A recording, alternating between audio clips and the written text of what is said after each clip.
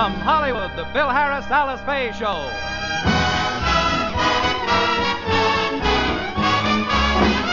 For your enjoyment, here is the Phil Harris, Alice Faye Show. Written by Ray Singer and Dick Chevrolet, with Elliott Lewis, Walter Tetley, Robert North, Janine Roos, Ann Whitfield, Walter Sharp in his music, yours truly, Bill Foreman, and starring Alice Faye and Phil Harris.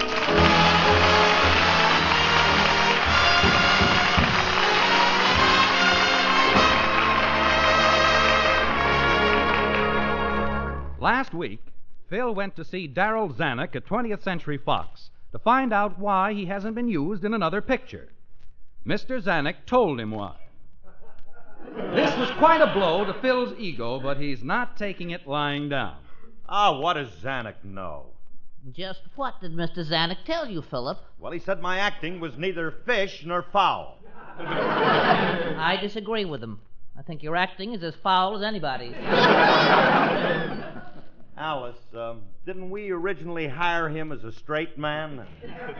Oh, Phil, Mr. Zanuck did tell you that if a small comic part ever comes up, he'll use you. Well, that's my point. Why wait for a small comic part? Why don't he use me as a dramatic actor? They're looking for good dramatic actors. But you haven't had any experience in dramatic parts. Apparently, my dear, there are things in my past which are totally unaware to you. That I don't doubt. But what's it got to do with acting? Look, you don't know it, but when I was young, I traveled with a stock company. Oh? What did you do in stock? I'm glad you asked that. For 3 years, I played the title role in The Drunkard.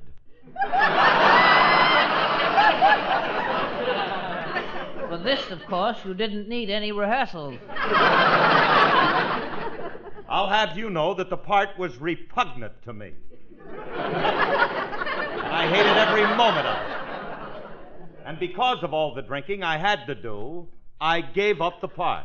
Oh, but Phil, in all those drinking scenes on the stage, they usually use tea. Why didn't they let you use tea? They wanted me to. But being a student of the Stanislavski School of Drama, I often wondered why he never changed his name. I insisted on realism. Now, Zanuck won't even give me a chance at drama because he thinks of me as a comedian. Why? What kind of a question is that? He thinks of me as a comedian because he listens to my show every Sunday. Yes, but how does that make him think of you as a comedian? Well, if you keep telling all the jokes, nobody's going to think of me as a comedian. Phil, how are you going to make Mr. Zanuck aware of your dramatic ability? I got that all figured out. He listens to our program every week. So this week, instead of a comedy show, we're going to do a dramatic show. I've called a special rehearsal of the cast, the orchestra, and the writers. They're waiting for us at NBC now.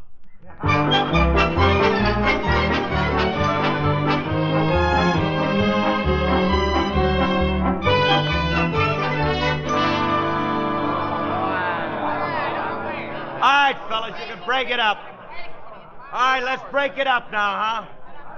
Break it up. This is not the Finlandia steam room. Let's break it up, huh? Let's have it quiet. Quiet. Better. Now, gentlemen, I have a very important announcement to make, and Remley, I hate to disturb you, but what are you doing? I'm manicuring my nails. Do that on your own time. Now, put your shoes back on and pay attention. Gentlemen, I have something important to say to you. There's something wrong with the band, and I'm going to do something about it. We accept your resignation. We hate to see you go into retirement after 30 years of faithful service, Curly, but that's life.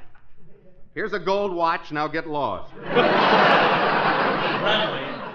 I ain't resigning, and nobody's taking my place. Let me see the watch. Now sit down. Okay.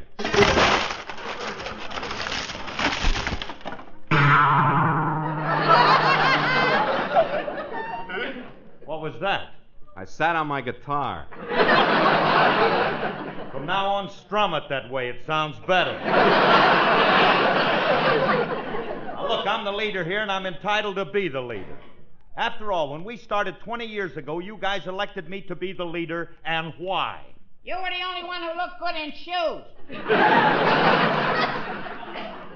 That wasn't the only reason. I happen to be the only one in the whole band who can read a note. Oh, yeah? Here's a sheet of music. What's this note right here? That ain't the one I know. Oh, here's the note I know. C sharp. Which one is C sharp? This black dot with a tic-tac-toe game in front of it. Now, from now on, there's going to be a different type of music on this show. I'm going to do a dramatic program, and I'm going to need dramatic music. And in view of that, I want you fellas to look a little more respectable. From now on, I want you all to show up in full dress. Full dress? Yes, shirt, shoes, and pants. You mean we can't come to rehearsal in our underwear no more? No. I don't mind so much during the summer.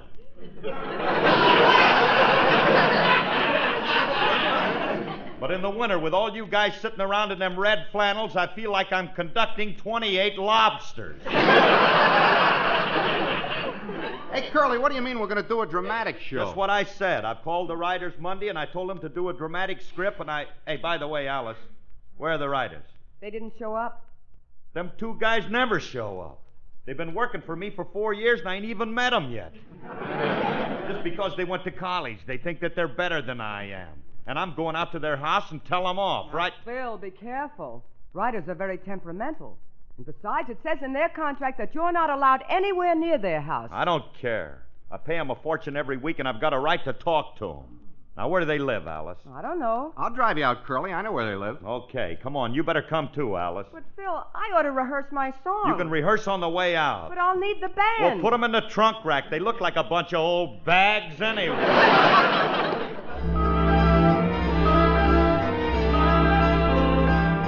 It's a lovely day today, so whatever you've got to do, you've got a lovely day to do it in, that's true.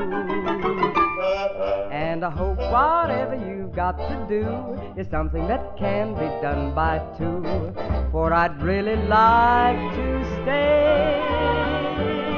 It's a lovely day today, and whatever you've got to do, I'd be so happy to be doing it with you. But if you've got something that must be done, and it can only be done by one, there is nothing more to say, except it's a lovely day for saying it's a lovely day. It's a lovely day, no matter if it's springtime, summer, winter, or fall. It's a lovely day. It's a lovely day. So whatever you've got, you do, you got a lovely day to do it in. That's true. And I hope whatever you've got to do is something that can be done by two, for I'd really like to stay Out in the sunshine. It's a lovely day. It's a lovely day. And whatever you've got, and whatever you do, I'd be so happy to be doing it with you. But if you've got something that must be done, and it can only be done by one, There is nothing more to say, except it's a lovely day for saying it's a lovely day. Oh, it's such a lovely day.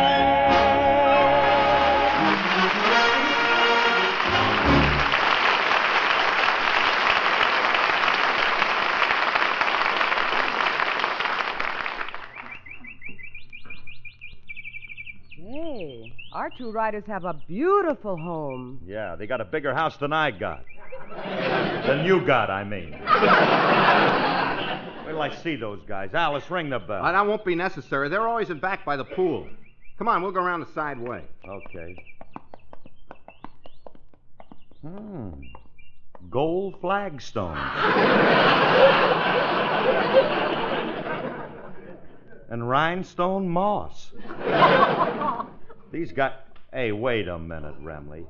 You knew where the writers live, you knew they always are around the pool, and you knew how to get here.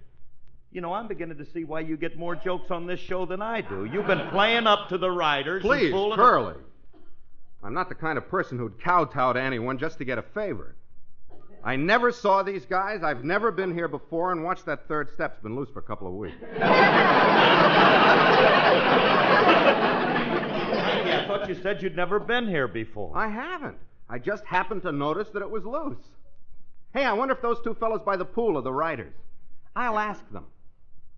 Pardon me, gentlemen. Are you the writers? So you're back, Remley. You're getting negligent. You left this morning without making my bed. I'm sorry, Mr. Chevrolet. And in the future, Remley, when you wash the breakfast dishes, get the egg off the plate. Yes, Mr. Singer. Never saw him before, huh, Remley? Just because I'm their housekeeper don't mean I know them. You ought to be ashamed of yourself. Of all the underhanded double-dealing tricks, you... Remley, who are these people? I happen to be Phil Harris.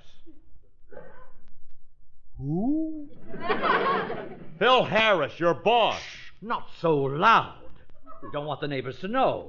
Why, if they find out we're writing for Phil Harris, we'll be drummed out of Beverly Hills. Look, I want to talk to you guys. What is on your insignificant little mind? Well, I've got something to tell you. You want to tell us? Oh, the temerity of the bourgeoisie.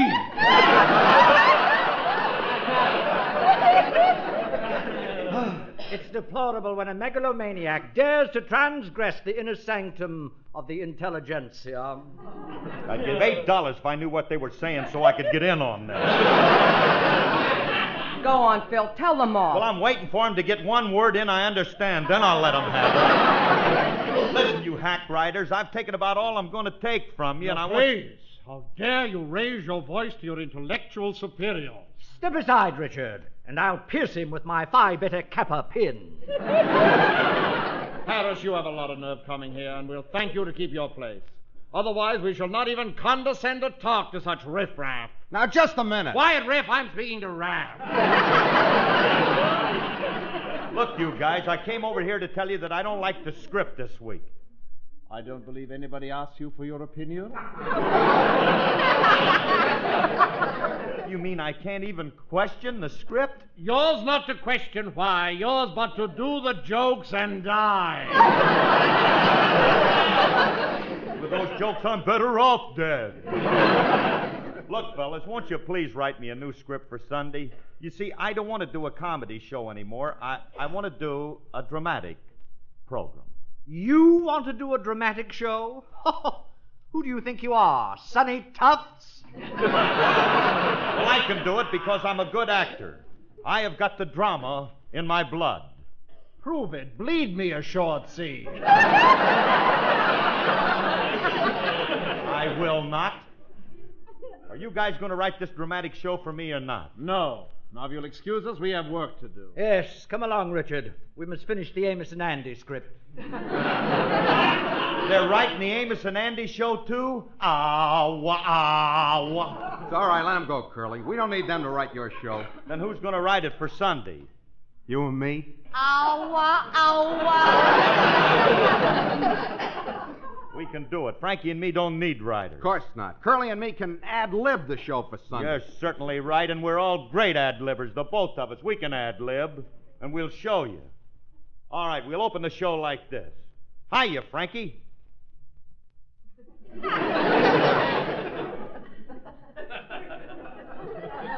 What's the matter? Say something. I'm stuck. I can't think of anything. You better let me start, Curly. Okay, you start. Hiya, Curly.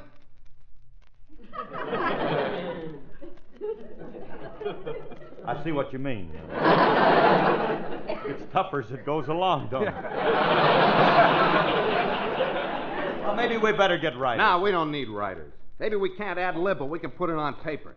Especially that dramatic stuff. That's essential. Yeah, it ought to be. Now, let me see. What kind of a dramatic thing would impress Darryl Zanuck? You know, he's pretty clever. He's got... Hey. What's the matter? Wait a minute. Darrell produced All About Eve. Mm-hmm. If we can only write something like that. Why write something like it? Why don't we steal it the way it is? Hold it, fellas. You can't steal it. Besides, the most important roles in All About Eve are played by women. I can rewrite All About Eve so it'll fit men. You can? Yeah. Okay, now you go home and get to work on it because I want to have it ready for a dress rehearsal at NBC tonight. Right. All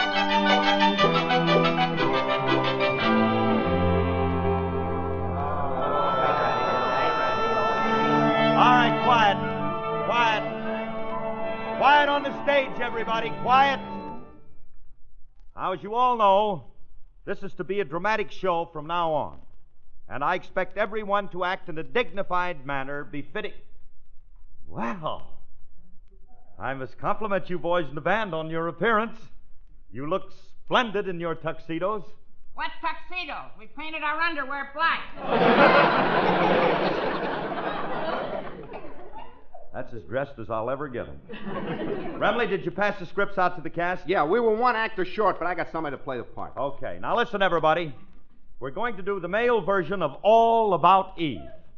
Now, in the picture, Betty Davis plays the part of a great Broadway star, and Ann Baxter is a young, scheming actress who gradually eases Betty out.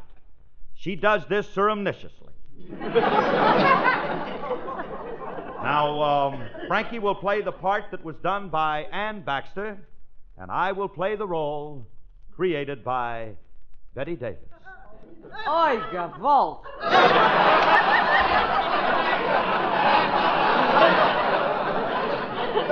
Never mind. Now, let's do the play. Mr. Foreman, the introduction, please.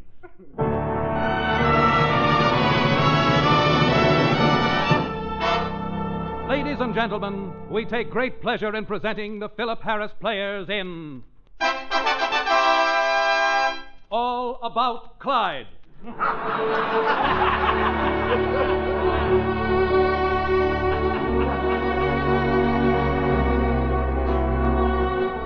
From Hollywood, the Locks Dramatic Theater. Tonight we proudly present the male version of the Academy Award nominee, All About Eve, starring Philip Harris and Francis Waldo Remley. But first, a word from our sponsor. Help! Get me out of this! Julius, what are you doing here? I asked him to come down and play the extra part. Oh, you picked on a good boy. Now, Julius, I'll let you play it, but remember, this is a serious play, and I want you to do this in your best dramatic voice, with perfect diction. You couldn't have made a better choice.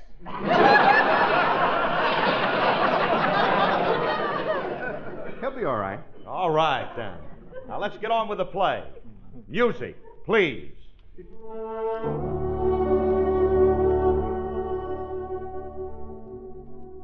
My name is Fargo Channing. I am an actor. They call me the darling of Broadway. Darling. This year, the critics awarded me the Lydia Pinkham Trophy. I received this bottle for being the best juvenile in the theater. I have won this same award every year for the past 50 years. Right now, I have just concluded my 4,000th performance. My 4,000th... It's opening night. I'm in my dressing room talking to the author of my play, Miss Myrtle Richards. I watched your performance from the wings tonight, Fargo. Wasn't I sensational, Myrtle? I think I gave the greatest performance of my career. It had fire, depth, feeling. Tell me, darling.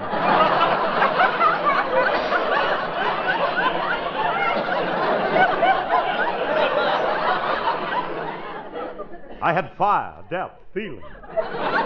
Tell me, darling, what did you think of my performance?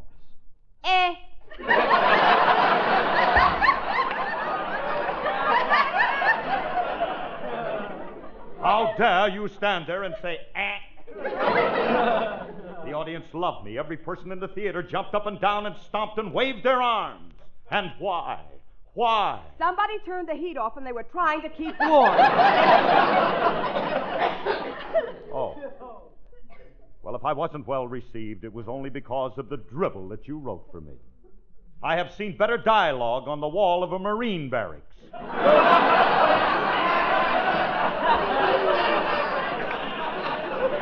Now, please, dear, let's not quarrel. You know I love you. And I love you, too.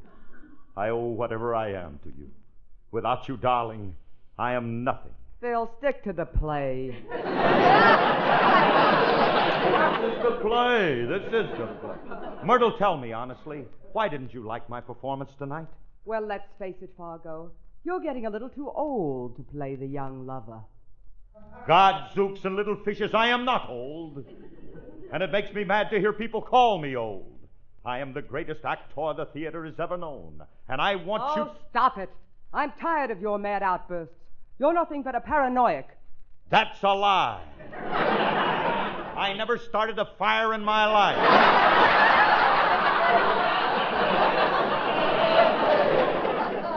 And I'm not old, and I can prove it.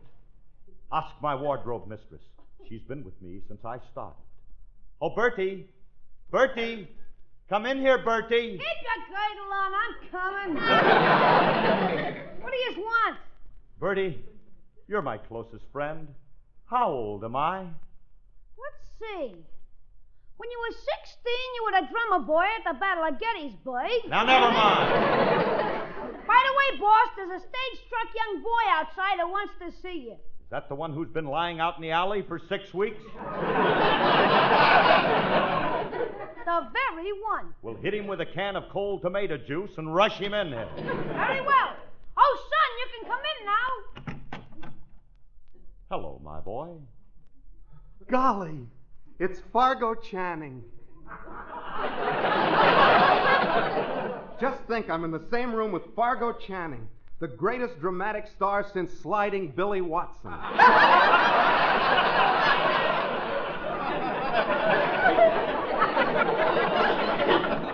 I idolize you, Mr. Channing. You do? Come in and sit down, my boy. I say boy. Tell me all about yourself. Well, sir, my name is Clyde Harrington. It all started 4 years ago. I was 16 and I worked in the brewery. I was a foam flicker. But I didn't like working in a brewery, so I quit. Keep it believable, Remley. If you ever worked in a brewery, you'd never quit. As I was saying, my greatest ambition was to be on the stage, but Mother wouldn't let me. Then, 2 years later, when my poor old mother went to jail, I came to New York. Your mother went to jail? I framed her. At this point, I took a shine to this lad. There was something likable about this little mother framer. Continue, Clyde. From then on, I followed your career. The first time I saw you in a play was in San Francisco. I sat there enthralled, listening to your every inflection, watching your every move. And when the curtain came down, I said to myself, this is an actor? Drop that question mark. Well, anyway, I've been to every performance in your present play. And tonight, I saw your 4,000th performance. When I heard that, I knew I had to watch this boy. He could say 4,000th performance, and I couldn't. Tell me, Clyde, do you still wish to be on the stage? Oh, no, ma'am. I don't want to be on the stage. I just want to be near Mr. Channing. Watch it, boss. I don't trust this crumb bum. I think he's trying to take your place. Now, how can you say that, Bertie? This lad idolizes me. That's right, Mr. Channing. I wouldn't do anything to hurt you. Why, sir, I worship the very ground I wish you were under.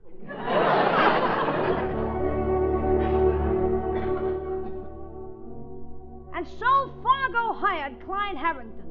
They was all taken in by this sweet, smooth-talking Fink, but not me. Being a Fink myself, I could see through it. Clyde Harrington was nothing but a low-down, double-crossing, conniving rat. In short, a typical Frankie Remley. He started to take over. He copied Fargo's walk. He copied his talk. And finally, he copped his girl. I'll never forget the day that Clyde, in his own subtle way, became Fargo's understudy. Mr. Channing, sir, I have bad news for you. Your understudy died last night. How horrible. What happened? Somebody poisoned his warm milk. Who would do a thing like that? I have no idea, sir. But here, taste this milk and see if I made it warm enough. I don't feel like drinking any milk. You're fighting me. Now, please, I just came out of a hot bath. Hand me a towel so I can dry myself. Why bother with a towel, sir? Just sit out on the fire escape. The cold, wintry wind will dry you in no time. No, thanks. You talked me into that last week, and I was almost arrested for indecent exposure. Sometimes I think you're trying to get rid of me just so you can take my place, Clyde. Oh, nonsense, sir. Here, drink this warm milk and relax. All right, Wait. Warm milk? That's what my understudy died from. Clyde, why is this glass lined with lead? Is there something in this milk? Of course not, sir. This milk is perfectly all right, and I'll prove it. I'll pour it down the kitchen sink.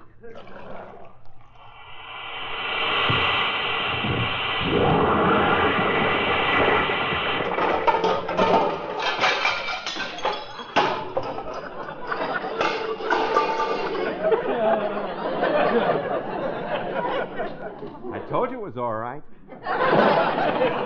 Just a little too warm.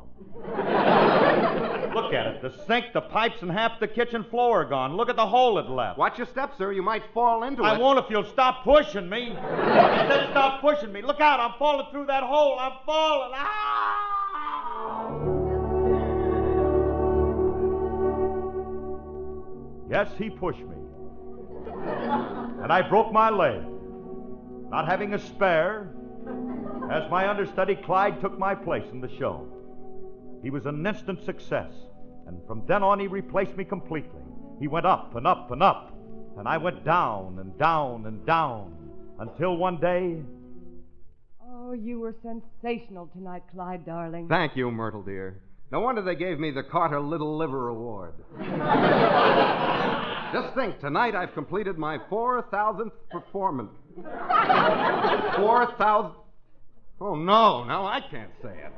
Oh, you're getting too old for this part, Clyde. I'm not getting too old, I'm not. I'll call my wardrobe mistress in and prove it. Fargo! Oh, Fargo! Yes, master? Tell Myrtle I'm still young. Well, you must be, sir. You've just received your draft notice. It says, greetings. You are ordered to report to your local draft board. Signed, John Hancock, Thomas Jefferson, Jack Benjamin. All right. By the way, sir, there's a straight-stuck young boy waiting in the alley to see you. To see me? Well, don't stand there, Fargo. Send the lad in. Yes, sir. You may come in, son. Hello, son. Who are you? My name is Phoebe. I'm a fan of yours, and I think you're the greatest actor in the world, and I want to work for you. What do you say? Beat it, you bum. That's how I got the job.